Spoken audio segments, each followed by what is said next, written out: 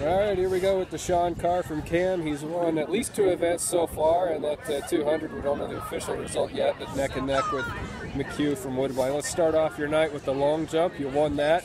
What was your distance, and how does that compare to what you've done so far this year? It was 19.1 and 4 inches less than my 19.5, but still got the job done, so I'm pretty happy. How much farther are you jumping than you were last year? I was like 17 or 18, but like 2 foot probably, a little bit more than that maybe. How did you improve so much? I do a lot of weights in the morning with my teammates. So. Then you ran the 100. You won that by a fairly decent margin. How did your 100 feel?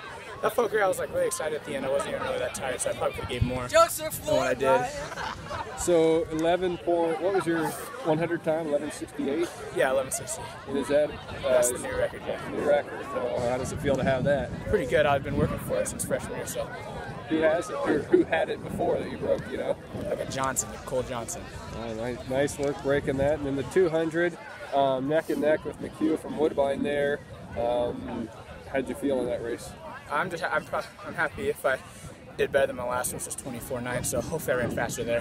What is your goal time in that this season? 23:33, which is the record back at Anita. So a lot of improvement for you from last season to this season. Overall, how would you rate the year you've been having?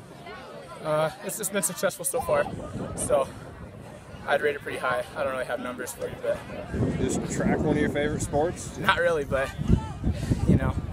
What are some things you do like about it? Oh, definitely the jumping and just short distance. I like being able to just have fun with my friends, really. You've got the 4x1 coming up. What leg of that do you run, and who all runs with you? I started, and we changed it tonight. It's going to be me, Thomas, Alec Cooper, freshman, and I think Jordan's finishing. We don't know who the finisher is yet, so.